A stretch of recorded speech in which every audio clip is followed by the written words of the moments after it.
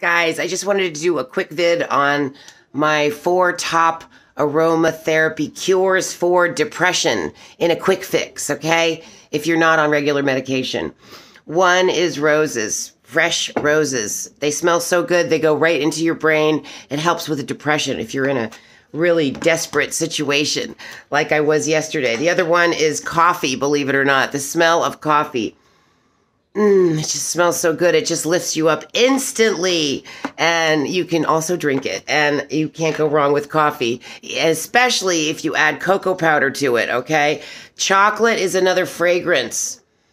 When I had my chocolate company, I never got depressed because I was working with melted chocolate all the time. Another really great fragrance is fresh baked bread. Not kidding. Garlic. This is a garlic loaf. It's so delicious. And another quick cure, this is not about scent, but I think that castor oil put around the base of your neck, all the way around, and at your temples, and maybe right here as well, can help you fight depression. Good luck, guys. I will be talking more about this on my upcoming live. Big kiss. Love you. Don't forget to object to bullshit today. Love you.